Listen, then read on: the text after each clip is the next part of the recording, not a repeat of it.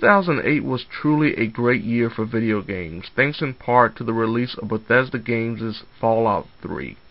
Rather than take what was the core foundation that made the first two Fallout games successful, Bethesda Games, after buying the franchise's license, created the series' next number installment from scratch.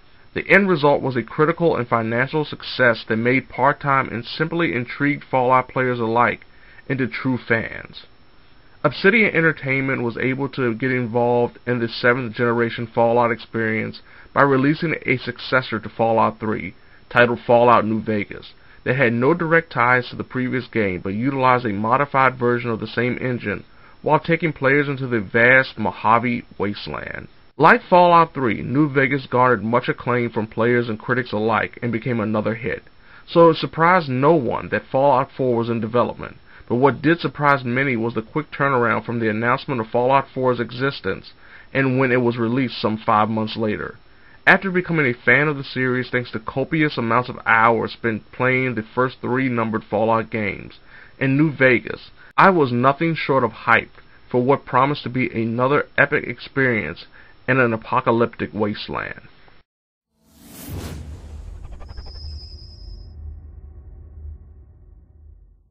Similar to many open-world role-playing games, Fallout 4 gives one the sense of freedom to explore and dictate what he or she wants to accomplish.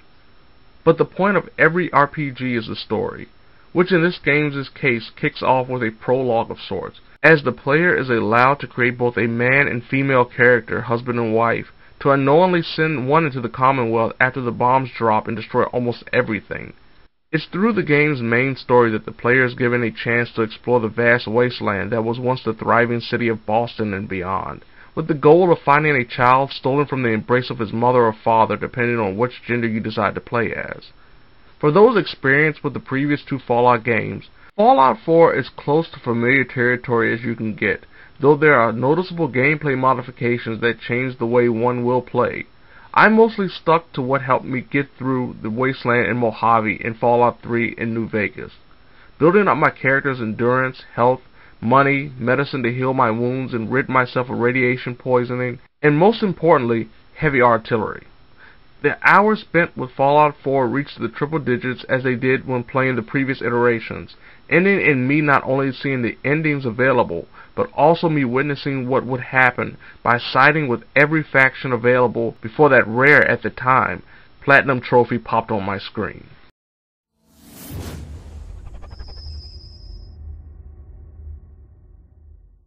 Fallout 4 had the initial promise of being everything the 7th generation Fallout games were, but better. Jumping into Fallout 4 was incredibly easy as the initial hour focused on crafting your character's body and specialities, before sending him or her on their merry bloody way. It's after the first major story point of the game that the players are given the chance to witness some of the tweaks to the standard Fallout gameplay that made 3 in New Vegas what they were. After acquiring the Pip-Boy computerized wristwatch, the player can utilize the Vault-Tec Assisted Targeting System or VATS in combat. Unlike the last 2 Fallouts, VATS doesn't stop time completely, but only slows it down so the player can hit a specific region on an enemy. The higher percentage, the more likely the attack will land and do significant damage to the point of crippling an enemy, creating bullet time effects with each successful and unsuccessful hit. With enemies now moving during VATS, combat doesn't feel like a surety, and the player can actually be hit while in VATS, which wasn't a factor in the previous games. Also changed when it comes to VATS is the usage of critical hits. Once completely random, critical hits can now be triggered in the heat of combat. After killing enough people, a bar located at the bottom of the screen fills up until it's ready for use by the player with the tap of a button. Combat outside of VATS has too been modified for the better, actually feeling like a competent first-person shooter rather than some clumsy attempt at copying Unreal Tournament. The game's guns and melee weapons have obvious weight and recoil to them, and the cover system that functions easily and effectively by simply placing a character against or behind any wall with a weapon unholstered makes gunplay a much better experience compared to the previous Fallout games. Another change when it comes to the gameplay is how one customizes a character to journey through the Commonwealth. First is the game's skill tree, Special, The game has 7 traits for every character: strength, perception, endurance, charisma, intelligence, agility, and luck.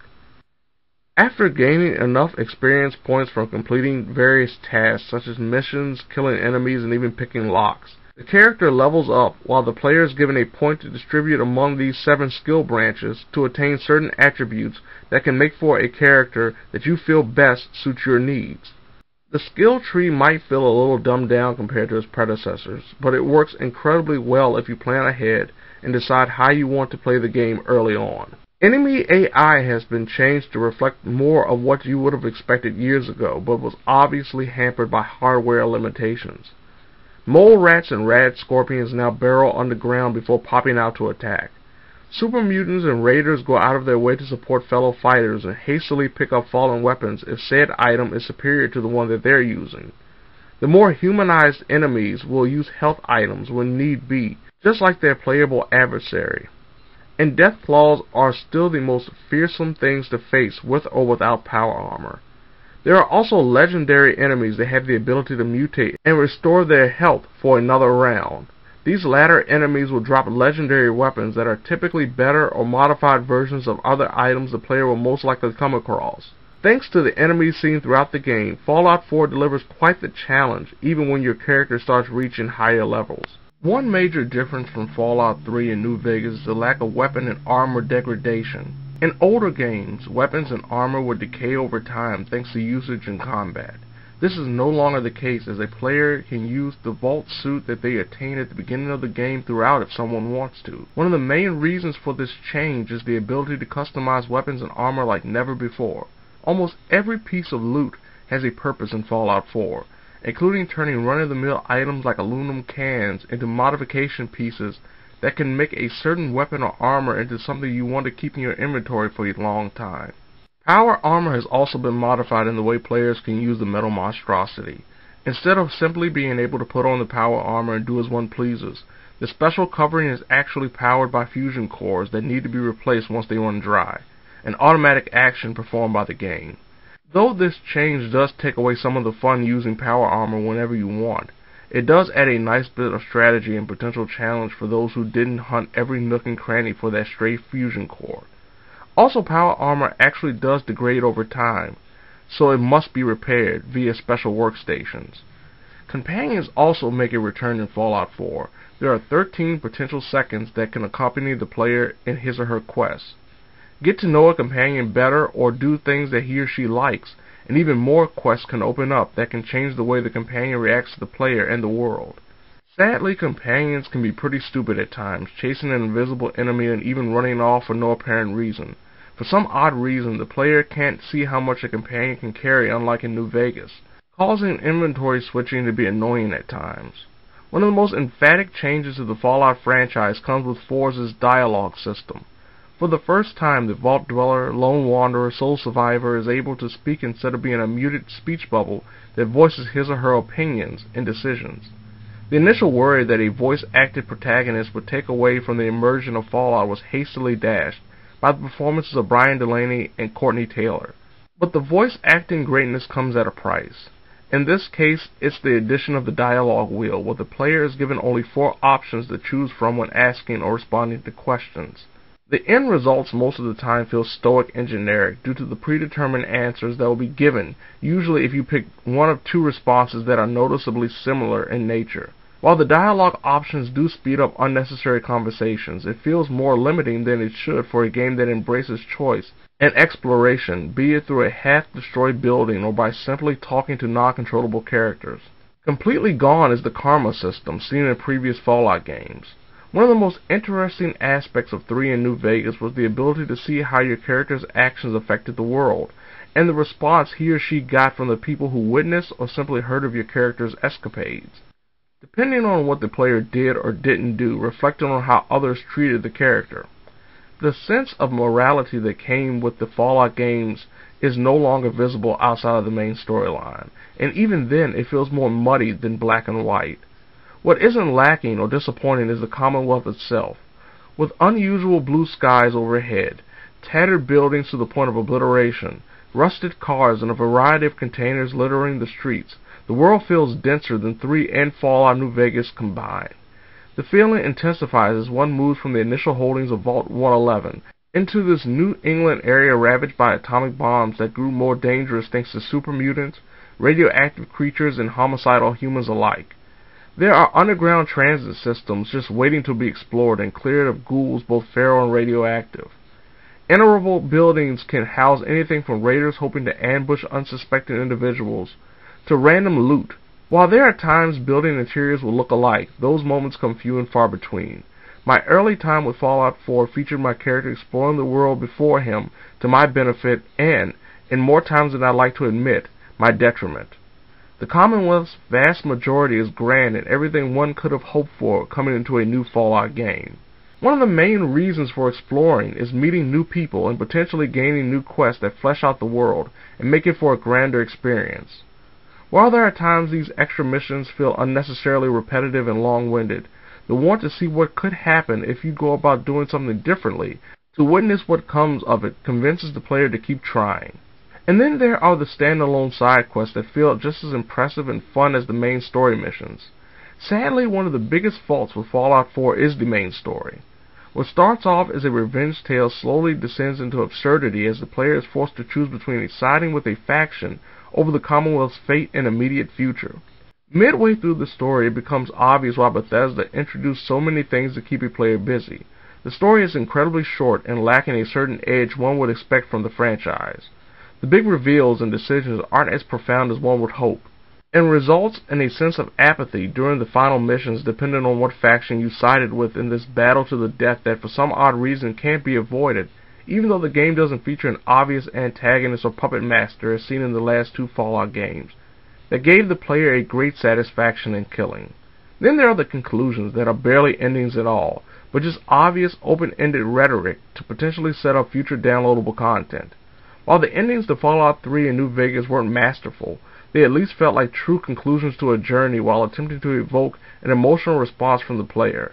Fallout 4 doesn't have that quality sense of finality. Last but certainly not least is the addition of settlements. Players are given the opportunity to not only live alongside NPCs, but also build upon the areas they currently occupy.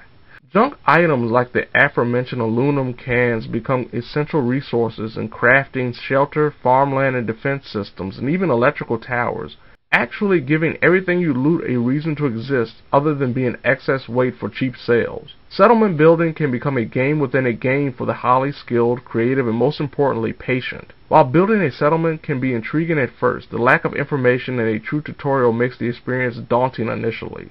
The task of constructing is made even worse by the tools provided.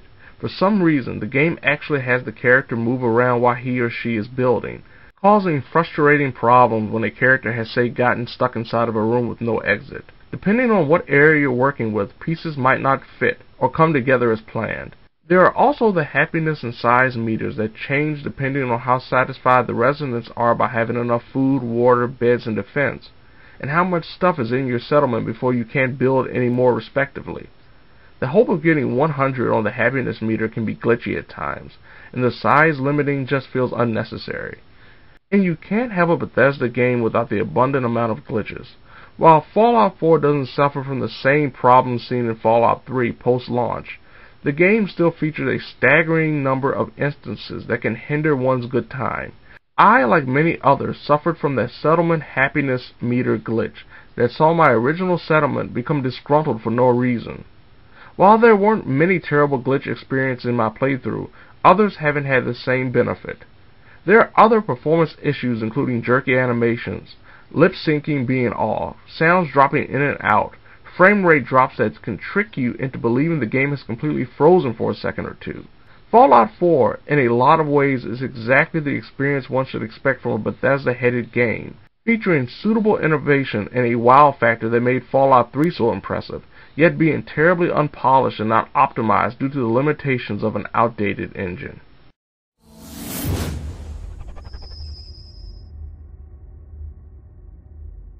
But what about those who had my mindset when Fallout 3 came out and don't know what to do?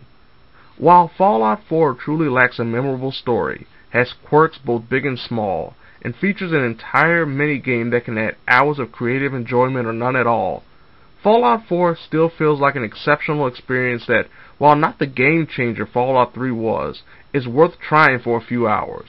If you can get over the difficulty hurdle that is the norm for every Fallout, and still want to play more, you'll probably enjoy what Fallout 4 mostly offers. But that doesn't take away the feeling that as enjoyable and addictive the game can be, Fallout 4 is inconsistent in its quest for greatness, be it because of the story or the core gameplay's functionality, falling short and attaining unadulterated success where it shouldn't have, considering the competition both in the franchise and beyond. What's with the fancy duds? Looks expensive. Might be I found a new friend.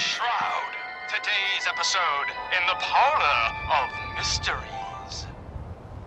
Your crimes have gone unpunished for too long. What the hell's wrong with you? Chamomile. Well, nothing a few bullets won't cure. That scumbag slug, but you're sick with fever.